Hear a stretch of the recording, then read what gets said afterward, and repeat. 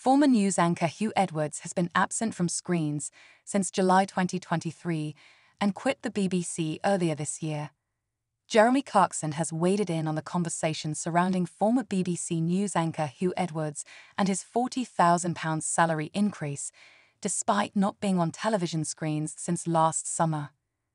Huw resigned from the BBC after 40 years in April, and his final ever broadcast took place on July 5, 2023, during a report in Edinburgh. He recently pleaded guilty to 3 counts of making indecent images of children.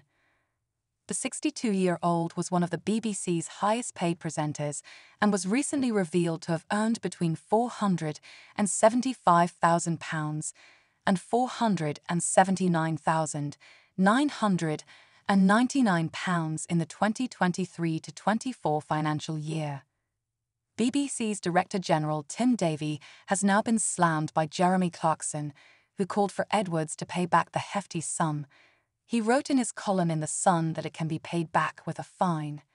Jeremy penned, "There seems to be some discussion about how we can get our hands on the £200,000 of our money that was paid to Huw Edwards by the BBC after his arrest last year."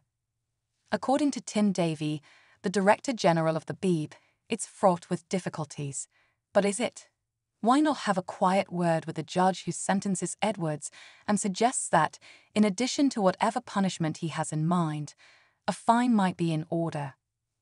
A fine of, let's think, £200,000.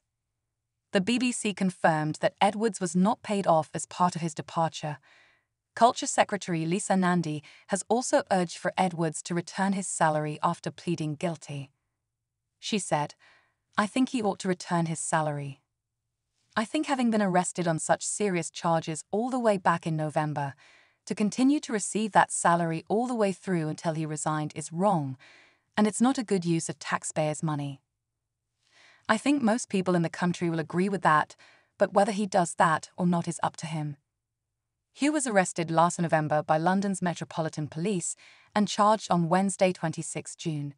Police have said that the alleged offences took place between December 2020 and April 2022.